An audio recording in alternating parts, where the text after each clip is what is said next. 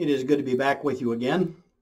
And here we are in Florida, but that's where I am. You just happen to be joining me while I'm in Florida. I know that a lot of you are scattered all over the country from one coast to the other, southern coast to northern boundaries.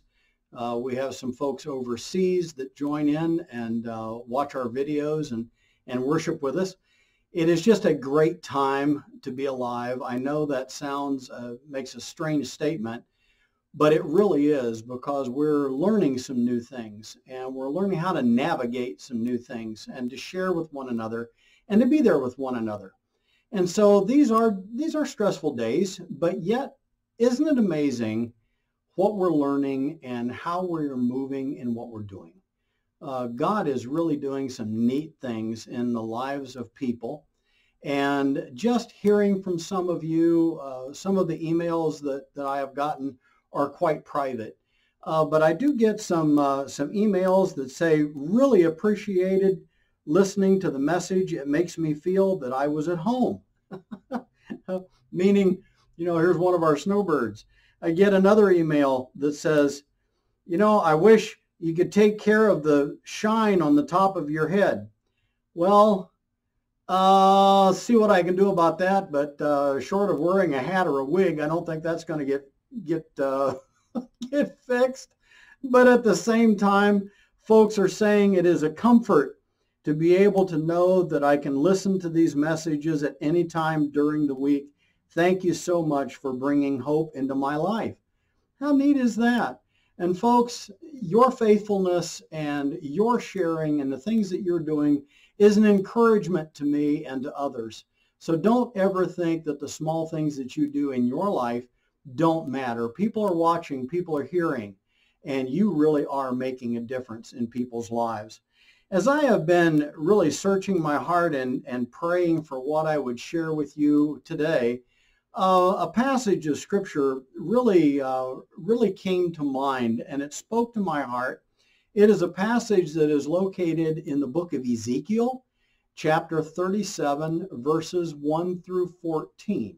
That's Ezekiel chapter 37, verses 1 through 14.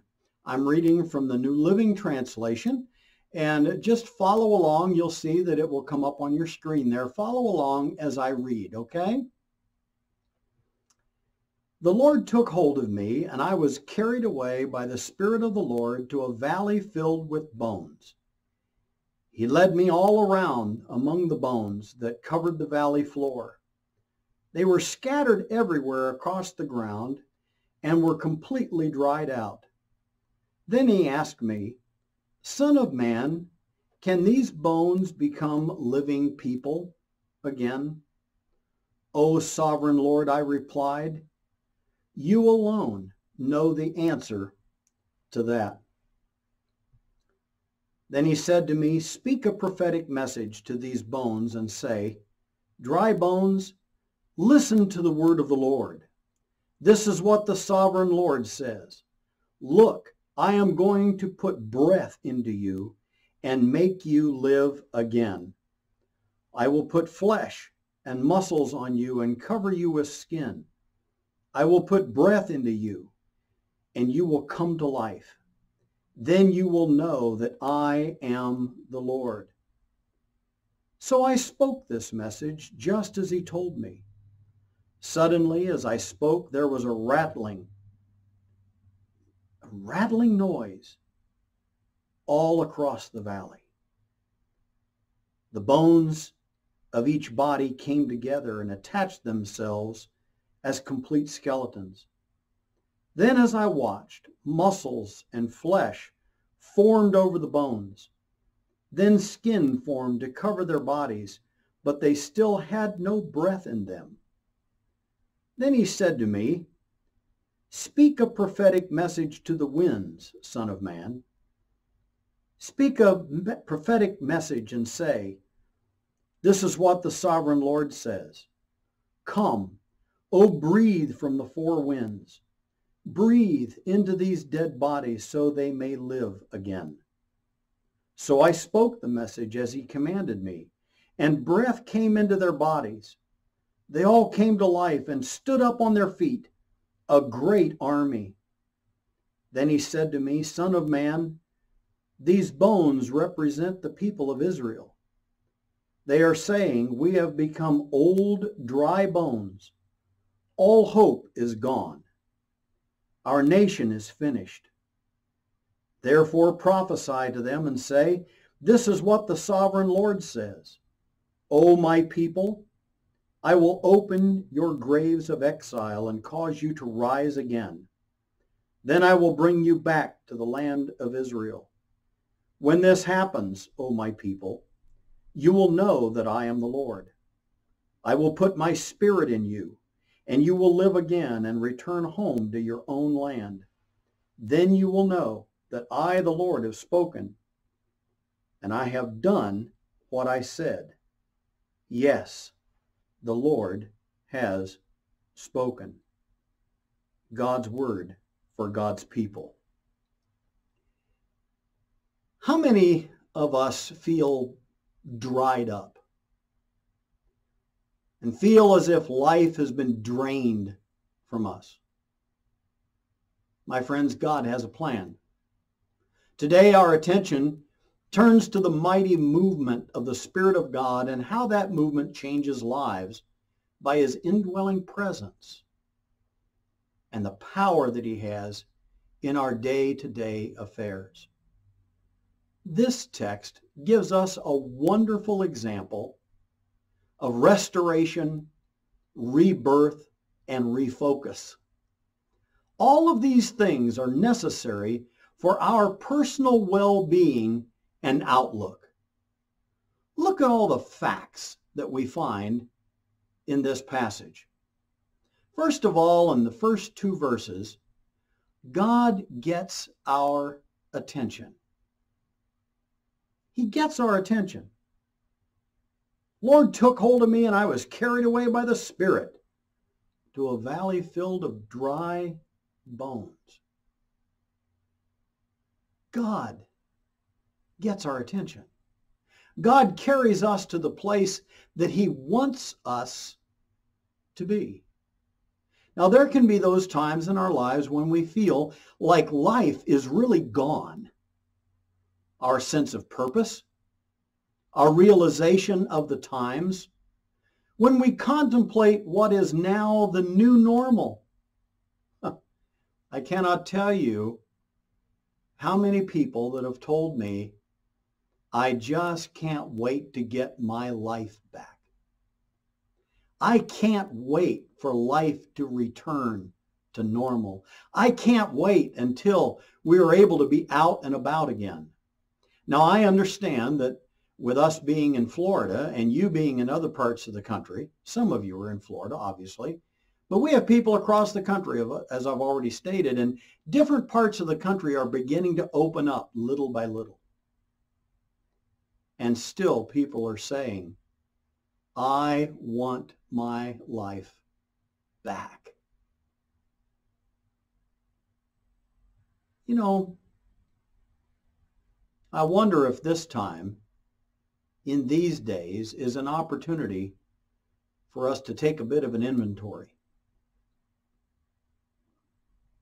That we can use this opportunity to allow God to speak to us, to get a hold of us, to show us conditions around us, to show us the condition of our own lives, to cause us to look around and think.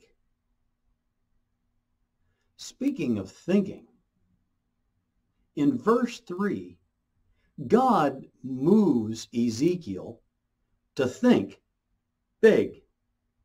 Son of man, can these bones become living people again? God moves us to think big by asking the big questions, by getting us to think about possibilities, by slowing our response to a seemingly simple question. Now, if we were surrounded by a pile of bones, and someone asked, could these live again? Oh, we would probably think, well, it depends if there's any functional DNA in those bones. We tend to think scientifically. God speaks to us on spiritual levels. But if we were asked this question, could these bones live again? We would have to pause and say, how should I answer that question? Let me think about this for a moment. Is this a trick question? If I say no, he will do it. If I say yes, will he ask me to do it? Oh my, perish the thought that we might need to get involved in the leading of God, right? Perish the thought that God may be asking us to take an active role in something. Can these bones live again?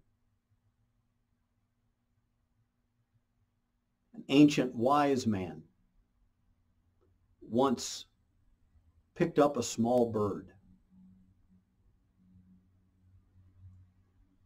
And he was asked a question. Is the bird in your hands alive?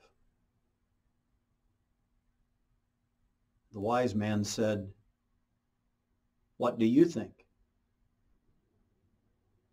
And the person that asked him the question paused and thought for a moment and said to himself, if I say the bird is alive, he will snuff the life out of this small bird and show me the small lifeless body. If I say that the bird is dead, he will open up his hands and set a live bird free. So the person looking at this wise man answered this way. He said, that decision is in your hands. Wow. What a profound way to look at things.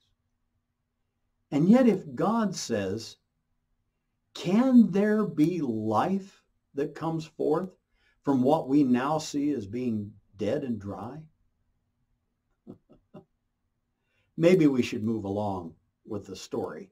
I don't want to give away the ending. But by presenting us with circumstances unlike anything that we've ever seen before, God calls upon us to think big. We've never lived through a pandemic of this magnitude before. We have lived through a lot of different circumstances, and depending on our age, we can draw on a lot of experience. But I think that it's safe to say that we are in an age now that we have not ever experienced as a church before. Could it be a test of faith? A test of vision, perhaps? A test of determination? A test of imagination? The answer to that question is yes to all four. It calls upon us to answer the questions, where is our faith? Where is our vision? Where is our determination? Where is our imagination? Are we able to think big and to realize the possibilities? The question is still for us today. If God were to ask, can there be abundant life beyond what we are going through now? What will happen to the church? What will happen in the lives of people? Folks, I've told you before, the church is not a building. The church has not been closed. They've been deployed. That's a wonderful statement. Thirdly, God gets us involved. Now, here in verses 4, 5, and 6, he calls upon Ezekiel to speak a prophetic message. Look, he says, I'm going to put breath into you and make you live again. That was the message that he was supposed to proclaim. It is a question of obeying the voice of God. God says, this is what I want you to say. And Ezekiel was to speak the word. I don't know about you, but I tend to learn better by doing than just by watching or hearing. Now, a perfect learning experience is one where you hear and you see and you do. It involves all of those experiences. But God desires to move in response to our involvement in our day-to-day lives, not just in these days, but what about later? What are we going to do when we can become more active publicly? Here's a question for you. Do we dare to attempt something so big that only with God's help will it come to pass? Would you dare to try something like that? You see, God always makes up the difference in our shortfall.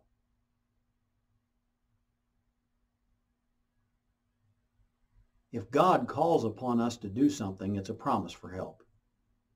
He will supply the need, and he will give you the grace, the strength, the power, the vision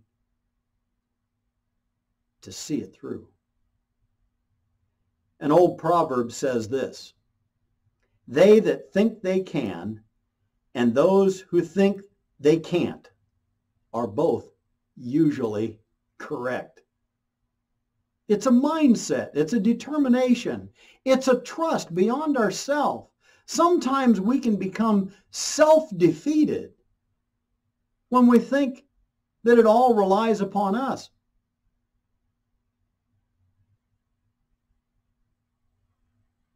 Should we plan as if it all depends on God and work as if it all depends on us?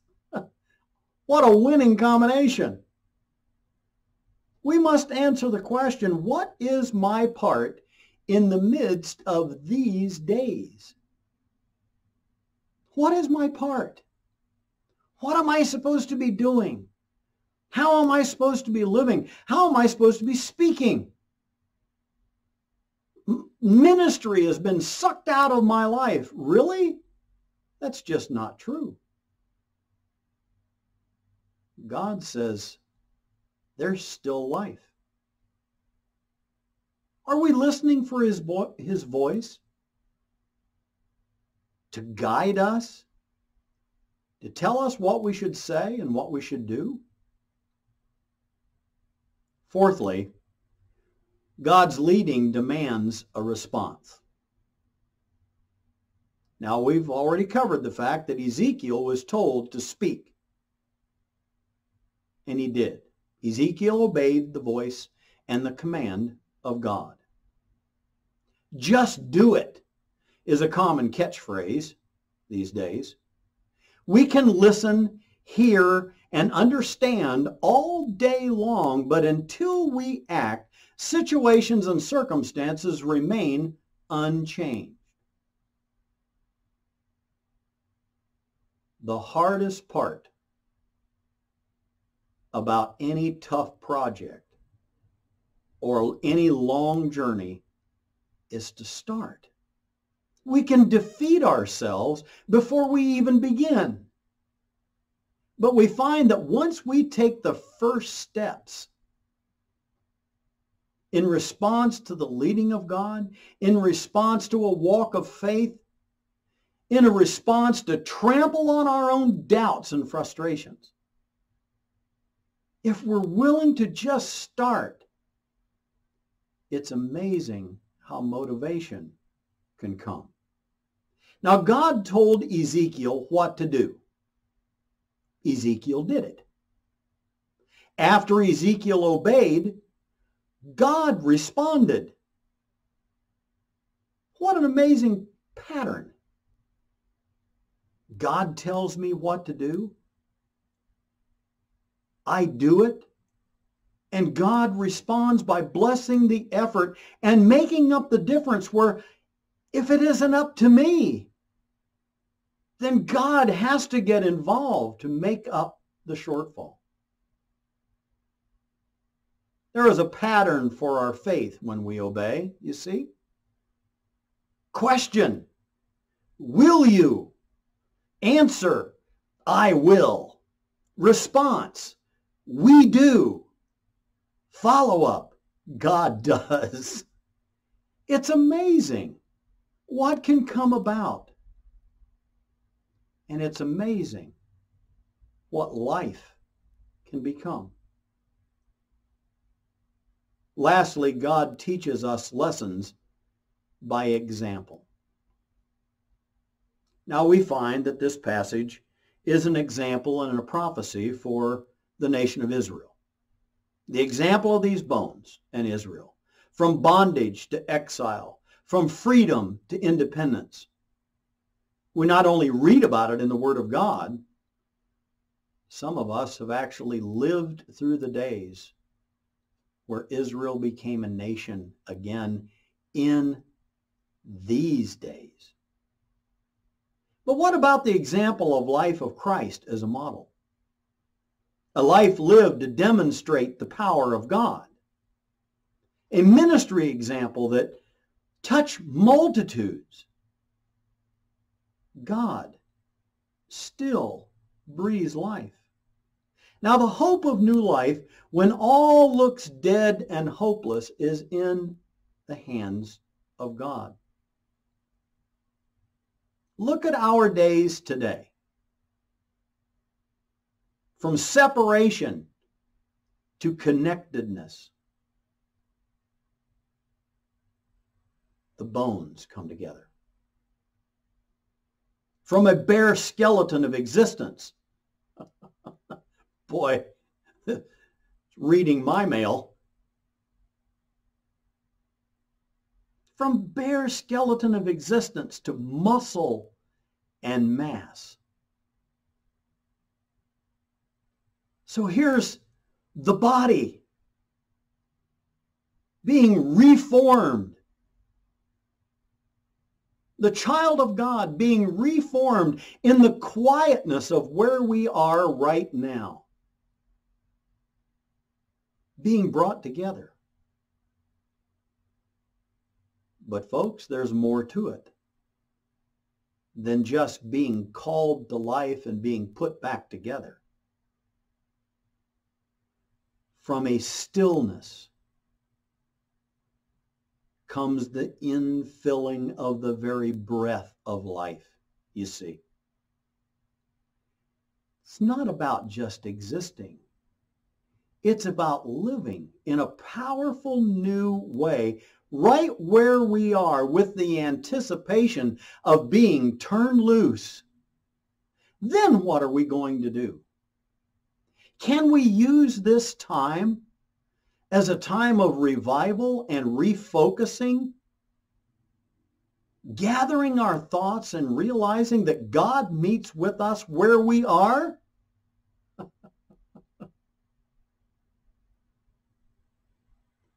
I can only imagine how Ezekiel must have felt, both in the call and in the realization of the rattling of the bones and them coming together. I don't know about you, but if I was alone out on a desert valley and bones started coming together, that would be an eye-opening experience. But do you notice that Ezekiel was never fearful? He was never afraid because he trusted the voice of God and he obeyed the voice of God. And after all comes back together, the breath of God is breathed into them and they become life. So you see, no matter how dry, how dead and defeated you may feel, or how you see that others appear, God has a plan of new life for you that can be the rebirth of something very powerful that will not leave you feeling disconnected and alone. God can bring new life to anyone who will hear his voice and respond. These days have been an opportunity for us to recognize the many facets that we call life. We recognize the fresh importance of daily routines, don't we? We have been given an opportunity to retreat, to refresh, and to reflect, not to grumble and complain and lament. Folks, I call upon us to change our attitude, to change our outlook, to recognize that this is a time to rest upon the Spirit of God and to allow him to breathe new life into all of us. If you're listening to this video and you're saying, well, I've never really had that life with Christ, you can. Just by saying, Lord Jesus, come into my life, forgive me for my sin. Give me new life. Put the pieces of my life back together. Oh God, breathe new life into me. Make me new. It's as simple as that, my friends. And for those who say, well, I am a child of God, but I sure am discouraged in these days. Well, who hasn't been? These can be frightening days, uncertain days. I'm not going to doubt that. I'm not going to debate that. But what are we learning? What are we hearing from God? Are we taking some time to retreat into the Word of God and prayer and to allow His Spirit to wash over us in fresh new ways? I call upon each of us to use this time wisely and prepare for the fresh breath of God. Amen. Let's pray together. Almighty God, as we have studied this passage together, we can only imagine what it must have been like in the day of Ezekiel. A valley of dry bones. The challenge to speak a bold message that has been given from you. And then as we put ourselves into Ezekiel's shoes and we are transported to this day and age, Lord, I would ask that you help us to silence our lives enough to hear your voice, to hear your call upon us. You may speak to each individual differently, and yet, Lord, our lives can still be fragmented, and the solution still remains the same, that your Spirit can breathe life into each one of us. Oh God, make it so. Give us the peace that passes all understanding. Give us the trust and the bold assurance that you can bring all things back together and make all things new. Make it so, we pray, in the matchless name of Jesus. Amen. Thank you so much for joining with us today. If you'd like to go to our website, there are some resources there. That is ogfmc.com. This sermon would be posted there. You can watch it anytime you like. There are some resources on that page. There's a giving tab that if you'd like to give to the ministry of our church, you have the opportunity to do that. Thank you for being so faithful. Thank you for listening, and thank you for allowing us to come into your home for this brief time. I challenge you now to go and to allow the Spirit of God to use you in amazing new ways. Amen.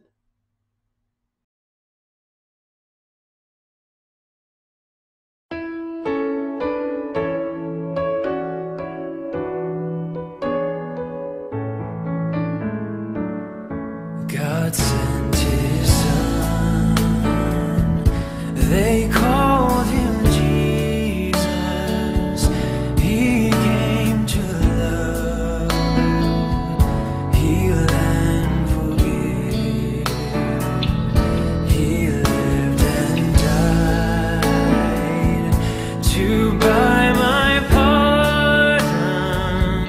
An empty grave is there to prove my Savior lives. Because he lives, I can face tomorrow. Because he lives, all fear is gone. Because I know he holds the future, and life is worth the living just because he lives. How sweet to hold a newborn baby and feel the pride and joy he brings.